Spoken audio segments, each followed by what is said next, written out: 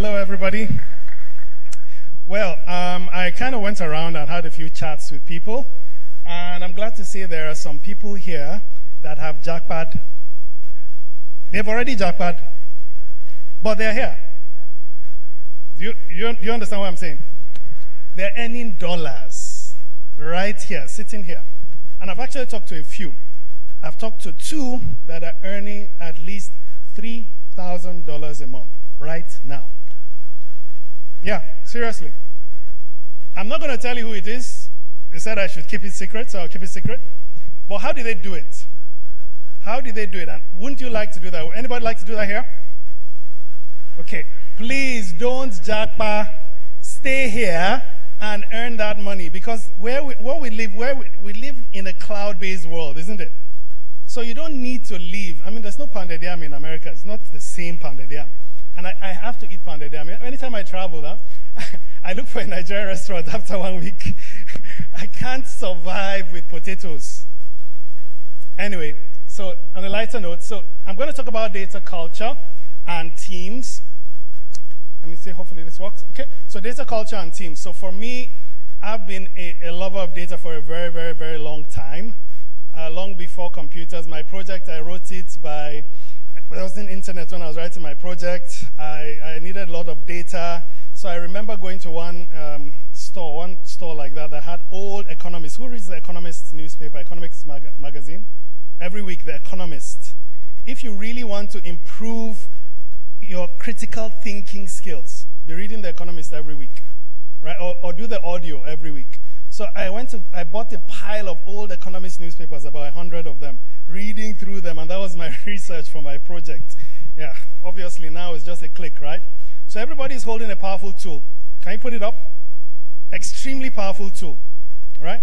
How many of you, everybody has a smartphone, right? I recently got a Nokia, that old one, for $5K, because someone unfortunately decided to transfer my phone. They transferred it to themselves. So I got that old stuff, and I kind of remembered, like, we're so attached to this thing. We're so attached to it. Why is that? Anybody know? We love data. It's all about every single time you look at this data you're looking at. You're looking at data, oh, who said this in chat? Instagram, you laugh. It's data. So we love data, and this tool is our ticket to everything. So we're going to use that tool. I'm going to gather data from you. Let me just go through. That's me, and these are all the places I've worked.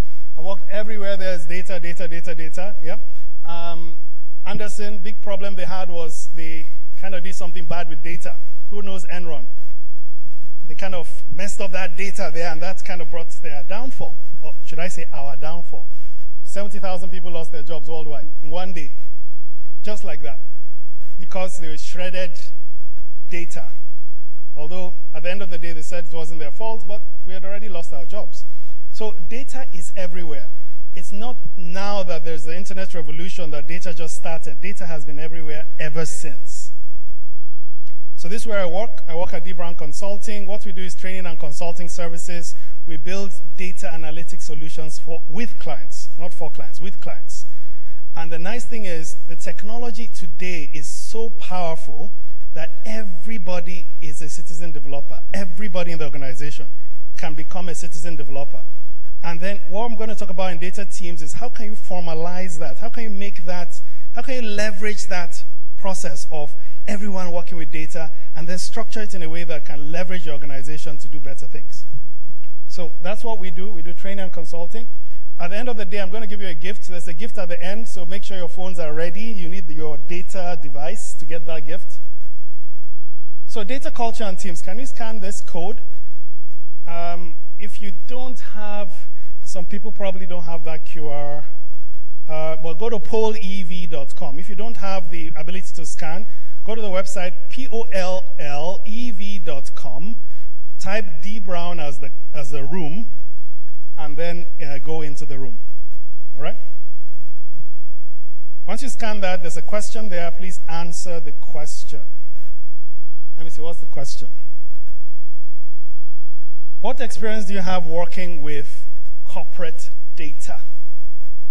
All right. I'll give you a few seconds to log on. So let's assume there are 1,000 people here, and everybody enters this data. I've just collected 1,000 data points. Do you know how difficult that was to do before? I'll take a form. Can you pass out the forms, those forms? Of course, there's no forms, right? You fill it out and stuff. Then you gather all the forms, right? And some poor guy sitting at the corner, 1 week, please type everything out. He will type everything out, and then another guy will now come and analyze that data, and then another guy will come and interpret that data. All of that can be done in 5 seconds now. The world is getting faster and faster and faster with data. But that doesn't mean you shouldn't use your own insights, please. Some people just rely on data and don't think. You've stopped thinking because everything is done. Please don't stop thinking. You need to think. I can give you a story where I stopped thinking. I was in the US going to somewhere that was supposed to be close. Google Maps said, yeah, well, Google Maps kind of took me basically on a 2-hour journey to another city. And because I stopped thinking, I mean, this place was supposed to be 20 minutes, 2 hours, and I went to another city and it was one dead end. I'm like, oh, wow. Don't stop thinking. All right, so I want to know my audience. Students, 0 experience, 50%. 1 to 3 years experience, 50%. I know there are some gurus in the house. Some people are not entering data. They're using data for something else. They're probably already sending some emails and stuff like that. I want your data to concentrate on this presentation. Yes, everybody? So anyway, let's enter some more data. 50-50 means not many people have entered. What's the challenge? Site is blank. Is the internet on?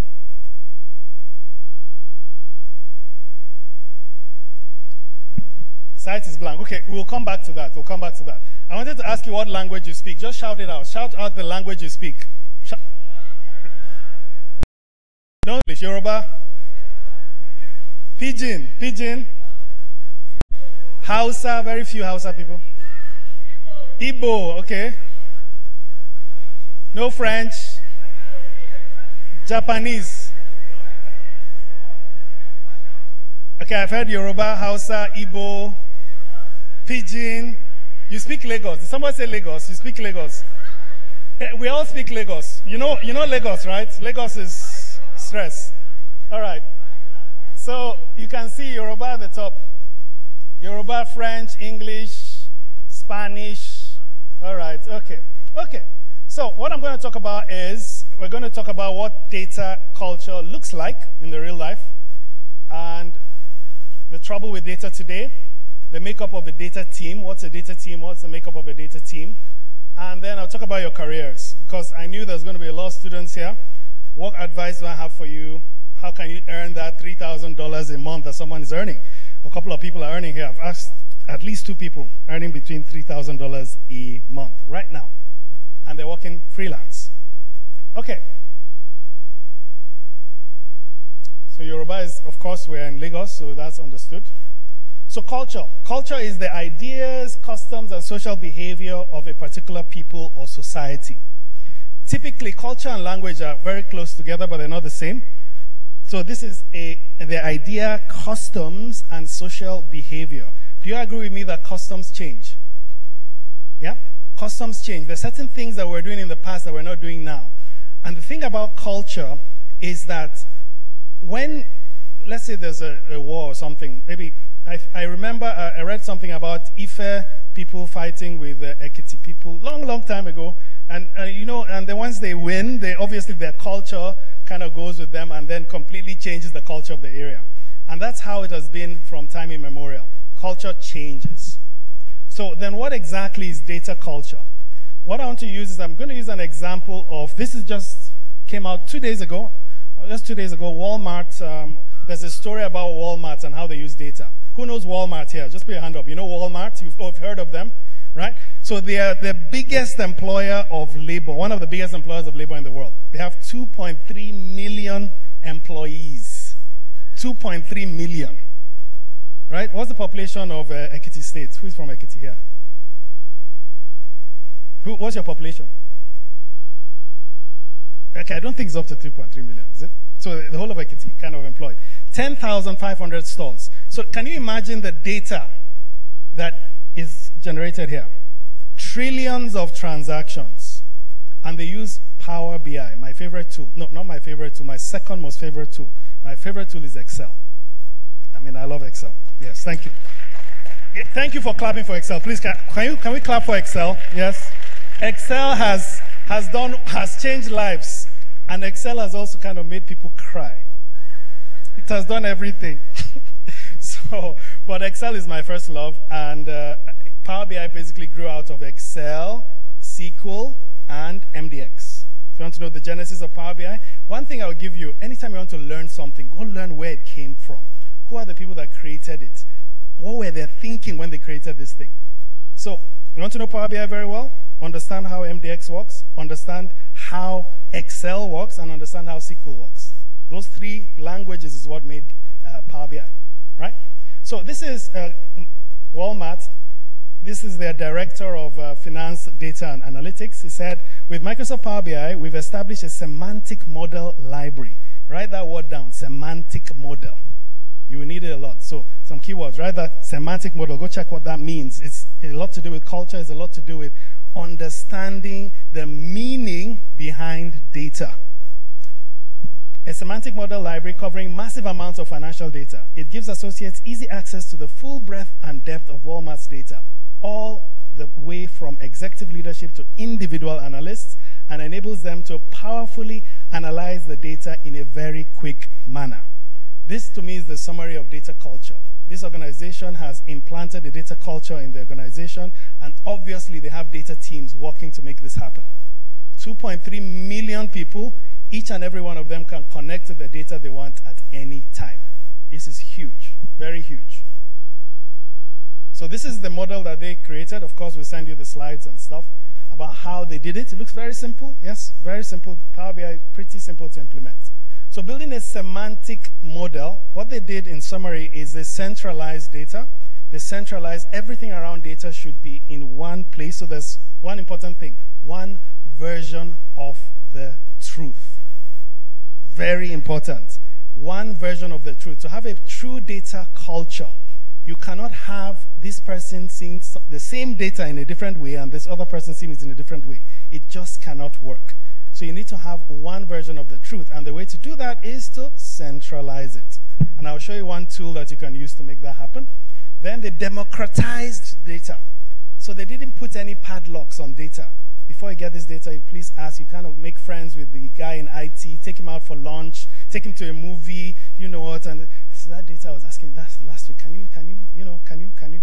So what typically happens with our clients is, IT, and for good reason, they lock data. They lock it up, padlock it and everything, different locks, padlocks, you know those padlocks, various, about 5 or 6 different codes. Sometimes they even forget the code, they can't open it, they have to remember. So they lock it up. Now you have to free data. You must free data. And one of the best ways to free data now in this day and age is cloud, isn't it? We're in the cloud, so it's easier to free data. And lots of people are getting more used to the cloud. I think 5 years ago, many organizations, no cloud, security, security, security. Why? They still needed to be able to lock the data because you're intellectual property, right? Who knows Elon Musk?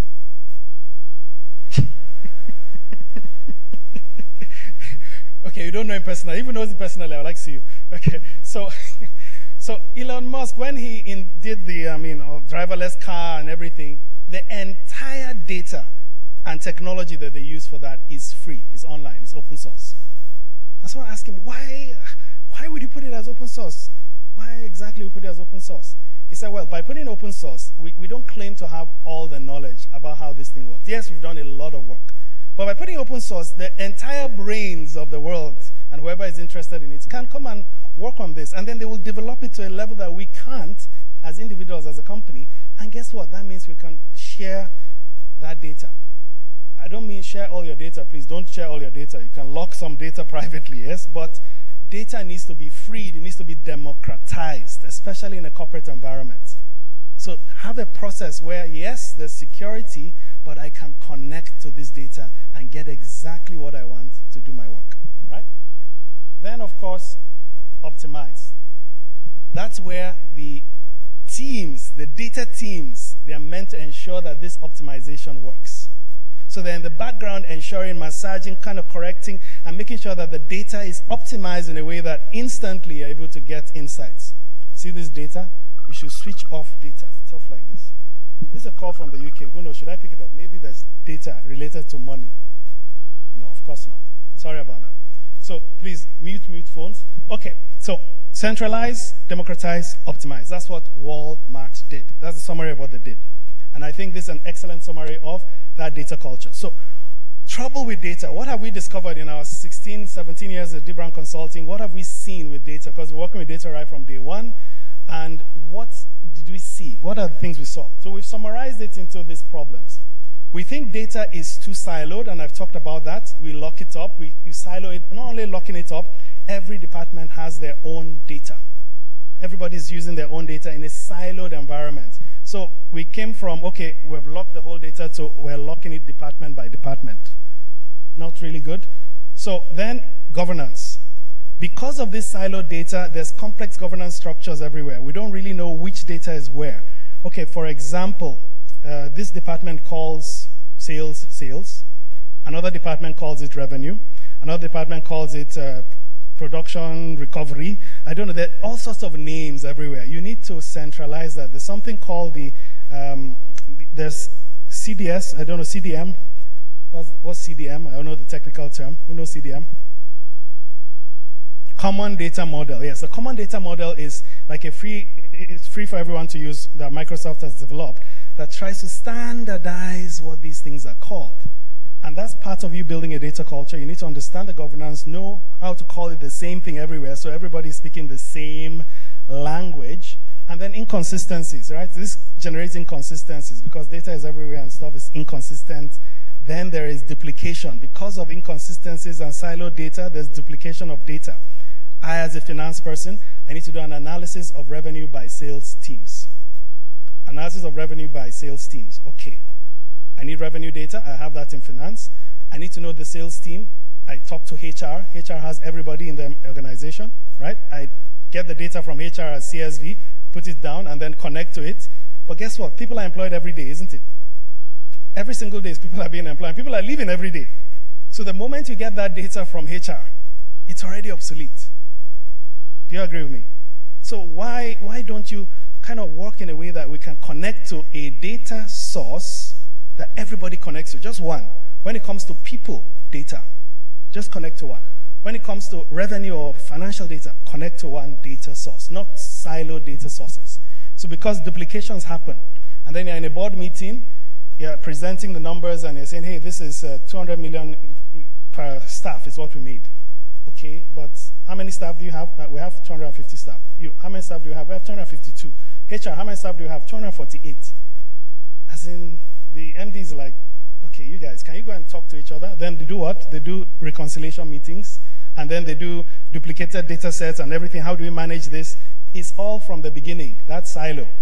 And then minimum insight. So instead of spending time thinking of what's this data telling us, you're spending time reconciling. How many understand that? Anybody here that can feel what I'm saying? Yeah, that is inefficient. And that's not how to build a data culture. So these are also examples of other problems. I'll send these slides to you. The same kind of similar problems we see in a lot of our clients. What you should get to is stop your data cleaning, data reconciliation, aggregation. What you should do is just act on insights. Eliminate that process, right? So building a semantic model, you need to always understand who did what, where, and when. There are 4 W's. Who did what, where, and when. Every conversation you're having, understand that. And then understand who owns the who data, who owns the what data, who owns the where data, and who owns the when data. Who are the ones that own it? And that is the only place you should connect to. One source. There's another W there that you now need to do. That's the work you need to do. A W that's missing here. If you do these 4 W's well, the last W will make sense. Who knows that last W? Thank you. Why? So the last W is why, and that won't happen if you don't have these 4 W's sorted. Yes? Great. So this is a simple solution, and Power BI has the solution. What you need to do is create a workspace and ensure you have centralized shared data sets.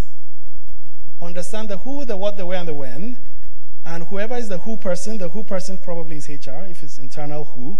And there's another who person, which is sales or marketing, that understands your customers. Those are the two who's of your business, the who internal and the who external, right? So get a shared data set. Anyone wanting to connect to employee data should connect to that shared data set, wherever they are in the organization. That will mean you have endorsement. Somebody, maybe the data team or IT, is saying, we've endorsed, we put a stamp. This is the correct data set, fully endorsed. So you endorse the data set. Discoverability, make it easily accessible. If you want, you may say there are certain teams that shouldn't have access to this data. That's fine. But make it discoverable, right? Lineage. Lineage basically means, where did that data come from? What's the connection between the data you have now and where it came from? That's called data lineage. Understand data lineage. And then contacts. Just basically ensure you have understanding of who should have access to what. And this is your solution to building that data culture and working with the team. So who will manage this? These are tools from Microsoft, Power Platform. You're going to hear a lot about it, so I don't need to talk about it, right? Now, who is going to manage this? Who are the teams that are going to manage this? A data-driven culture is one that utilizes data to enhance their team's instinct and not replace them. What I mean here is, do not just rely on data and say, hey, like me, I went 2 hours driving like a complete, I don't know what the heck was in my, I don't know, maybe I was listening to a good music or something. Yes, I didn't eat pounded yam. No, because of the US, I didn't eat pounded yam. That's the reason. See, I couldn't have done that in Lagos. Imagine traffic, you've entered Third Mainland Bridge and you're like, oh crap, I'm supposed to be at the airport. How is that? You're heading to Lekki. Jeez. Anyway, so data-driven culture is one that utilizes data, but please, it shouldn't replace your critical thinking. It shouldn't replace it. Now, the data teams, what are their responsibilities? I've broken it into 3. There's the groundwork, questions, and actions. And our wonderful last speaker talked about actions and insights. That's where the actions come. So your groundwork is your collecting, your accessing, your reporting of data. Questions are those critical questions you ask, which you now do experiments on, and then you now understand your data even more. Because your data is gold. If you can mine that data and get it to talk to you, you can change the way you do things and make more money. Because at the end of the day, a company needs to make money to pay bills and increase salaries, right? So, and then action. Apply the learnings from your data across the organization. So the data team, this is what they're supposed to do. Once they understand, they do experiments on the data and stuff, and then they say, hey, we've discovered a better process. You know that process you're doing for the client that takes 5 steps? We know how to take it in 2 steps. We've done the experiments, everything works. Okay, let's implement. That's what a data team is supposed to do. So who are in this data team? Who are the members of this data team? Who is here? Okay, so we have the data scientists. Now there are many names. I've just summarized into 4. Data scientists, data engineer, data analysts, data managers. Right? So who is the data scientist? So this guy is an expert in statistics and computer science. Data science is basically the intersection between statistics and computer science. That's what data science is. You need to understand statistics. And a lot of us in organizations don't understand statistics. I was talking to a client once, and I asked them a question. I said, you have sales center reps. How do you evaluate sales center reps, your sales center reps? Because they had to do some downsizing. They didn't have up to 1,000. I'm using an example. They have 1,000 sales center representatives. How do you assess who to keep? Because unfortunately, you need to downsize. What metric should you use to measure performance? One metric, just one. Who knows? Let's say average, maybe they're expected to make like 200 calls a day, right? Okay. So average number of calls per day over the last 6 months. Is that good enough? You know it's a trick question, right? So you're obviously being quiet. Okay, I understand. But anyway, that's what people use, average calls. So say, okay, over the last 6 months, what's your average number of calls? And you expect them to do 200. Somebody did only 100, another person did 300. Okay, those high ones, you keep them. Now, unfortunately, that's the wrong metric. So if you're a data scientist, you know that the metric you're supposed to use and what customers really want is one word. If you want to know what customers want, write this word down. Every customer in the world wants consistency. That is the #1 word for customer service. Consistency. Not excellent service. Yes, excellent service is nice, but consistent service is better. If this light was consistently off throughout today, we would know that there is no light, right? And we'll do something about it. But if it's on, off, hopefully they won't switch it off because I said this. Okay, please don't. Okay, so if it's on, off, that is inconsistent. That drives us nuts. So who knows the measure, the statistical measure for consistency? Average. I'm not asking you. I have some MVPs here. I'm not asking them, no. Variance, okay. Who knows? Mean. That sounds very mean. Okay, no. Okay, so, no. It is standard deviation.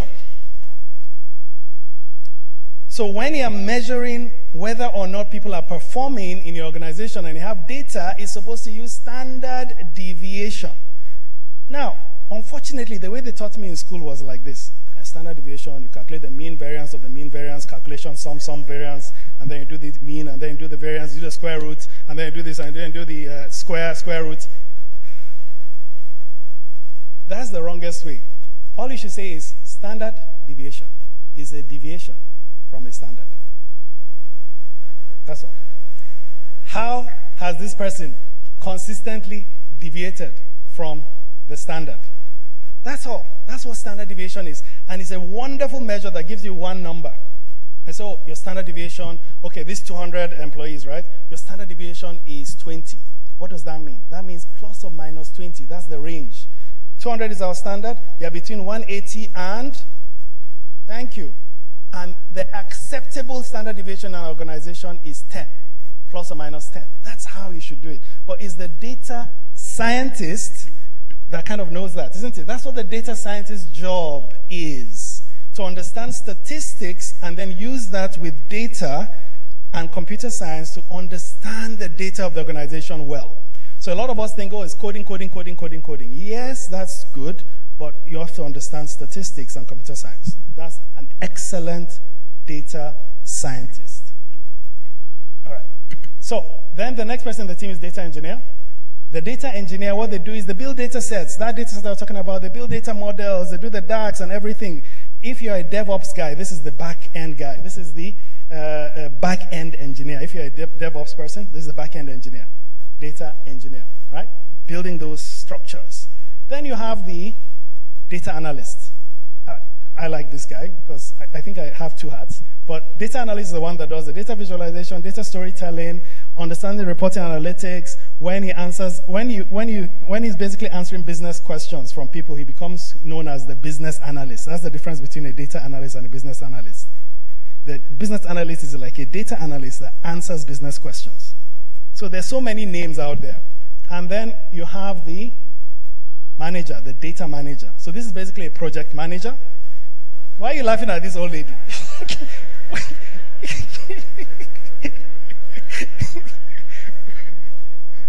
This is the person that kind of puts everybody together, ensures that everyone's working as a team and makes sure everything works pretty well. So that's that. I had a question for you, but I'm going to rush through this. What dominant role are you playing right now?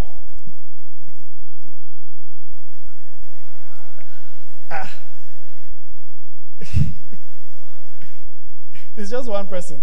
Data scientist, yes. This scientist is very, very kind of cool. Everybody loves this science. Yeah? But please, you need a lot of statistics. Yeah? So typically we have loads of data analysts. That's what companies employ, a lot of data analysts. But when you want to create a data team, the key thing there is you need these roles. And in Nigeria, I'm sure we play not one role. I don't think I've seen anyone that just plays one role. Right? We are multitaskers. And that's because we don't have huge organizations. Abroad, when you have a very huge organization, people play individual roles and work in a team. So my next question for you was, how many roles do you play? I know you do more than 2, so I'll leave that out. Now, this is basically what, I'm going back to Walmart as I end. This is what Walmart did. This is kind of a summary of what they did to centralize, to build a data culture and data team within the organization. This is a summary of what they did, speed of insight, no wasted time, no duplicated efforts, and the rest, right? So I have this up for questions, and I will leave this there, and then see if you have any questions for me. You answer that. But I have a gift for you, so I'm going to go to the gift first. All these slides are about jobs, the current jobs out there. It's mostly data jobs. That's what everybody wants in the world. So you don't need to jackpot physically. Jackpot virtually, please. Stay here, right? So resources from Microsoft. Quickly scan this. There's a particular page on the Microsoft has so much documentation. This one basically tells you about how to collaborate, share, and integrate data across multiple products. We'll make sure you get all these slides, all right? So, but you can scan that. But the big one I want you to scan is this. Some people here are going to win ₦1 million worth of training. 1 million. D-Brown Consulting, can you give it up to our guys, D-Brown Consulting team, they're there. Yeah. So, they've put together a boot camp. We do this every year, mostly every year. So you're going to basically be a member of this boot camp where we're going to drill you to become either a data analyst or a financial modeler. You kind of choose depending on what you want. As a millionaire, you're not going to pay anything. And then we're going to work with our partners to ensure that you get interviews for jobs. How many people want a job here?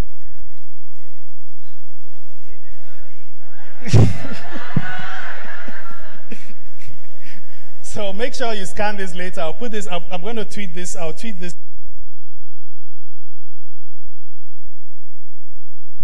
Time up. I know. I'll tweet it, so I'm at dbrown analyst, so you can always get the link there later, okay? Because I know I have to jump off. And so that is that. These are questions coming up. I'll see which one goes to the top. But that is me for today. I hope you've enjoyed my session. And if you need to speak with me later, this was stuff on Nigeria, so this is me. All right? Thank you very much, everybody.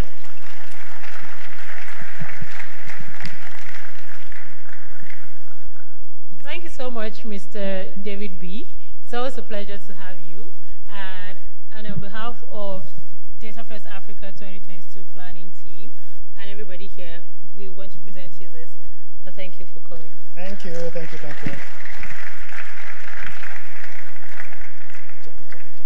Camera. We'll take another.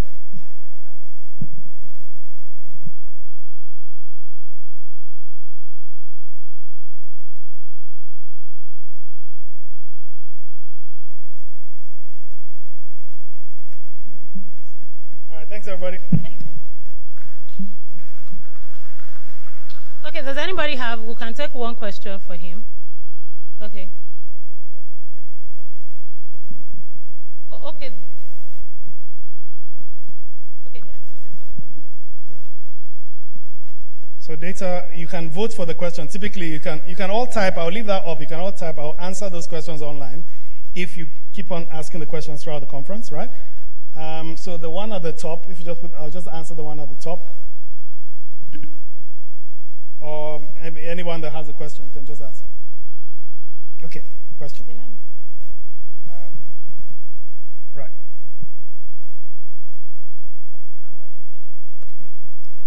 Okay, so the training, you need to apply. Once you apply, there's a form. The link will take you to a web page.